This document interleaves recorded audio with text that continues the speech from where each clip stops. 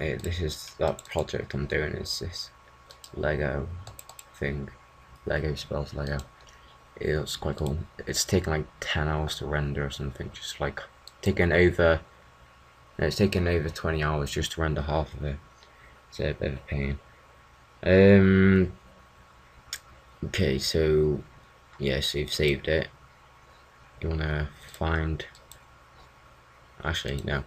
You wanna go File, Merge in Cinema, and search and find where you saved a spline glitch or whatever you call the spline, and just make it, I don't know, scale 1.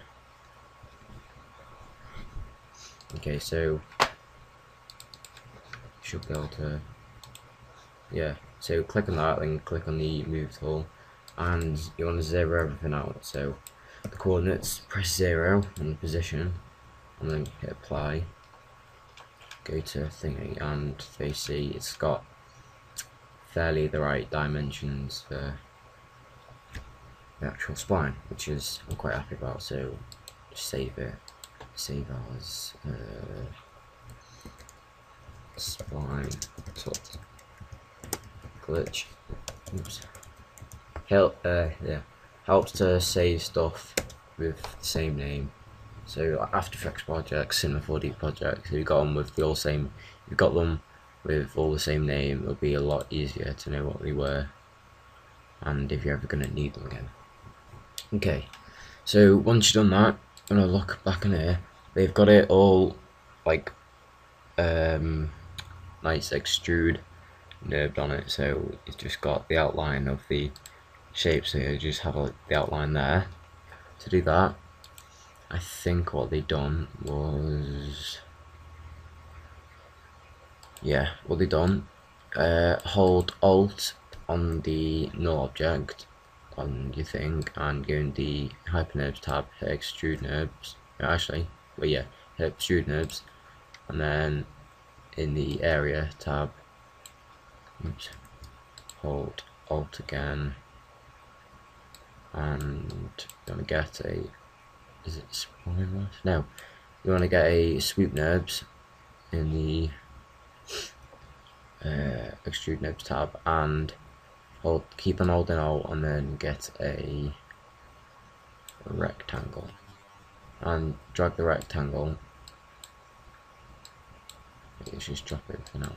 Drag the rectangle above the spline glitch thing, and that will be the profile. I think it is. And go on the extrude NURBS, click hierarchy, and I don't think, and like nothing. Oh wait, yeah, something has happened. It's just done that. So let's grab that, push it through, go back in the other view. Probably should have got out of the camera, but yeah. And then go in the rectangle, drop everything down to about 2 so you can see it better. I think I'm doing it right, or is it the other way around? Don't know, it's quite confusing.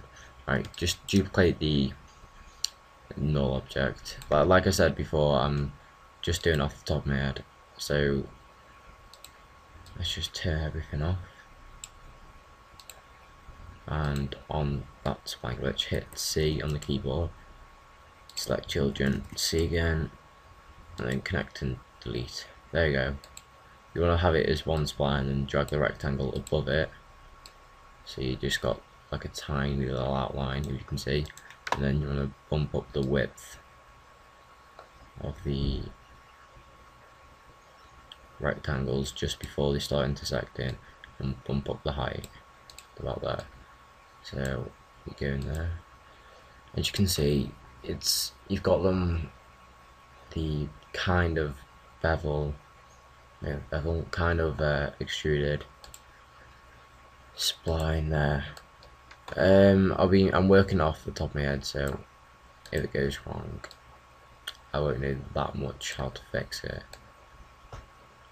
or at least take me a while to figure out how to fix it. But anyway, let's see if I can extrude it inwards, rounding. Let's see if he had one. No, he had fairly. Actually, just round it, then yeah, hit rounding on the rectangle, and then put the radius to about 3, something cool like that. And I've done them a bit close. It's not that bad because it's just a tutorial, but still, if you want it perfect, you can always redo the spline.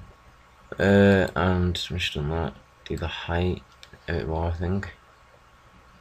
And right, and yeah, just keep the angle at 5. I'm just gonna check all the intermediate points, see if they do anything nicer.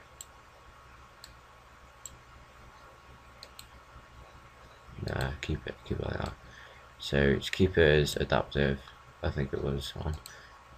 And as you can see, we've got some cool settings of sweep NURBS, as we can like start the end growth and stuff like that, so they also like draw in like that.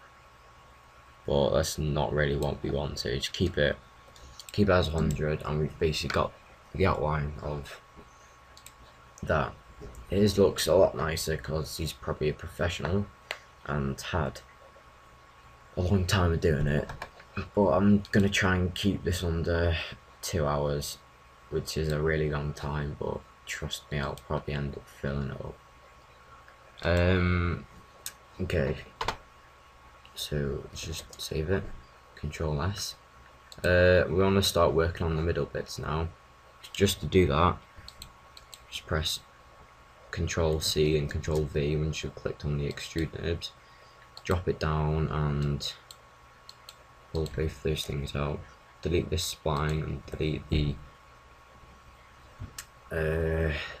wait, actually delete everything else, just keep the extrude NURBS, then put the null object that we duplicated back in this sorry, back in this one, and turn it all back on.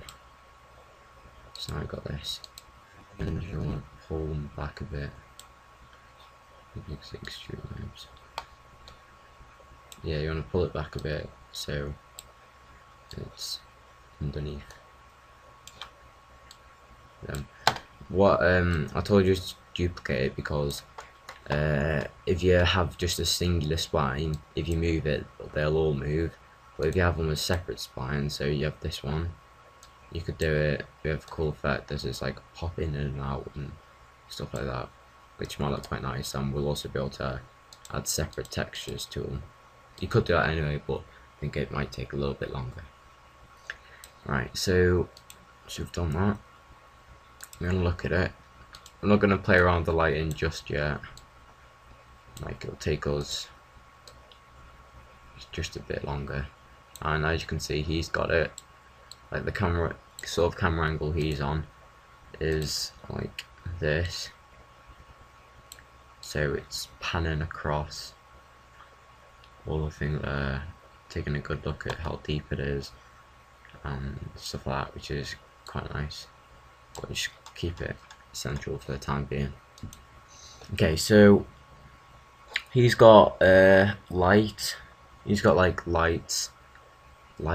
He's got lines in the middle, which I might add just because he's got that effect where you can see him moving like that, which is really nice. But it'll take a lot longer, so yeah, go on then. I'll have them. How we done that was just simple spline masking. Well, it's not really simple, but yeah, I think we might have to have an extrude NURBS for every single path, or just make it as a singular thing, but then it won't, then it'll start going dead weird. So I think we'll do it for each singular path. So you're gonna get a spline mask, and we want to get a few rectangles. So let's just turn everything off so you can just see the rectangle.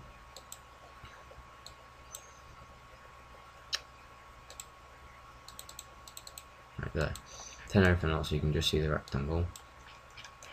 What we're going to want to do, make the rectangle width a lot longer, and as you can see, like quite thin. So what it is that's how thin the rectangle is, because it's cut out of the actual extruded shape, and they've got it so it's animating across, if that made any sense.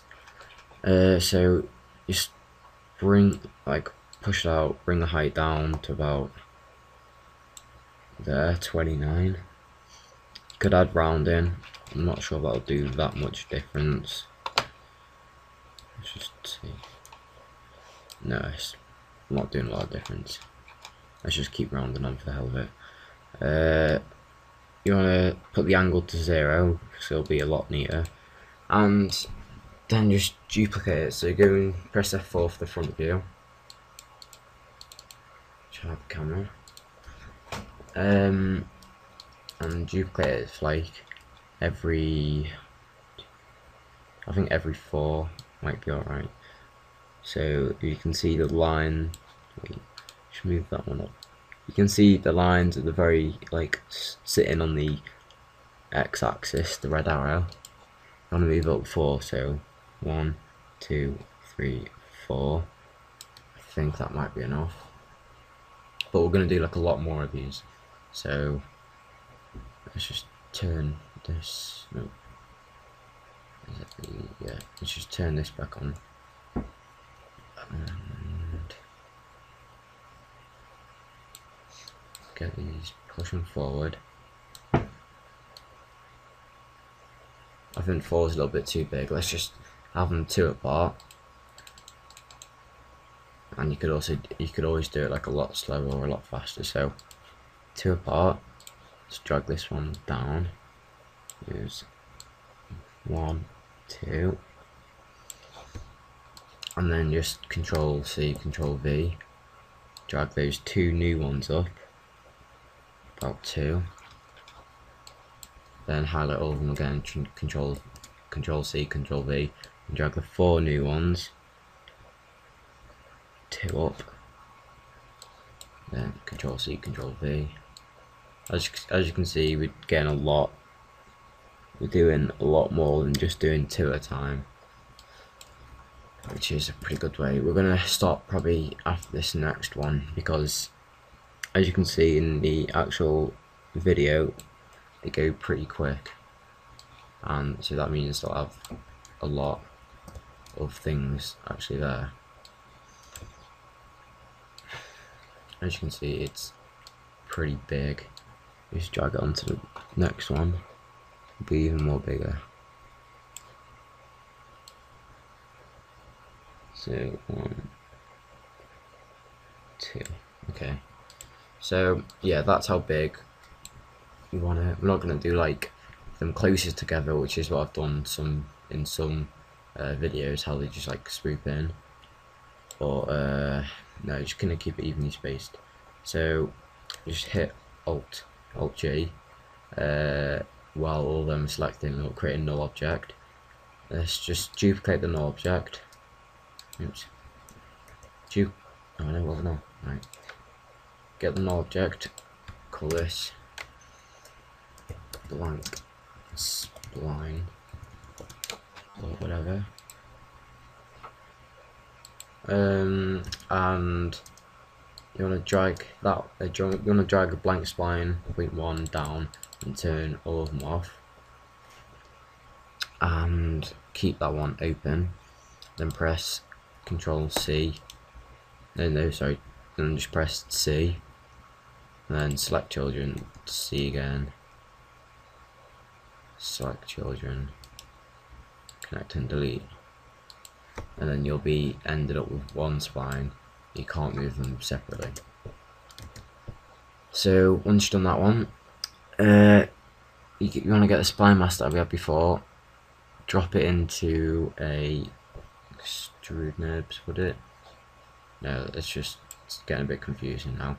Let's get a spline mask, drop it into there, and each spline like this. Yeah, actually, I don't know. You want to get spline mask, drop it under the extrude NURBS that had all the that just had the splines in with all the childs underneath. So let's just call this ball NURBS, whatever, just so it doesn't get confusing along the way. And let's call this out NURBS. Okay, so once you've done that, I'm just keep on checking that I'm recording, because last time I clicked the wrong button and stopped recording for all of it, and it's pretty annoyed. Okay, so once you've done that, you want to get the ball NURBS and drop every path into it. So you're gonna have to duplicate it 15 times, or duplicate it 14 times, and then drop a path in it. But do it as I go along, because it'll get incredibly confusing if you don't. Okay, so let's find where the path which dropped in is, and it is here. What you want to do is go on the spline mask, pull the attribute choose back up, and you want to do a subtract B. You want to enable the NURBS and everything, like extrude it. So let's see what it looks like. So as you can see, it's looking a bit weird. Let's just try finding stuff. I don't know why it's not making any difference.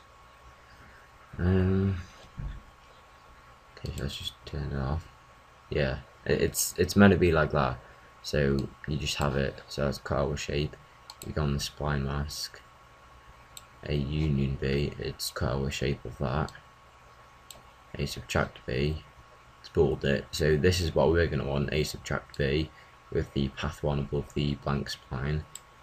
You got B subtract A, so that's cutaway shape of the path blank spline, and A inset B, so all the path splines, all the blank splines are in the path spline. So yeah, let's just keep it as A subtract B. Okay, so we've got that. Let's just leave the ones blank for now. We leave the ball NURBS blank now, for now anyway, and just keep on dragging it down until it says. Right, keep on dragging it down until it says you have 14. Well, until it says you have 0.14 anyway. Alright, it says 15 there now. What we're going to do is open up all of them and change every path that was in it. So do you want to change path 1 and put path 3 there.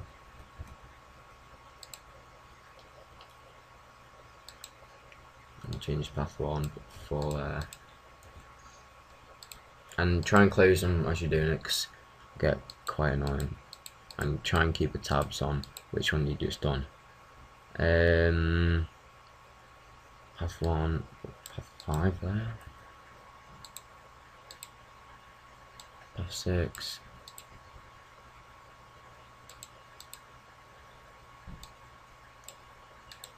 Path 7.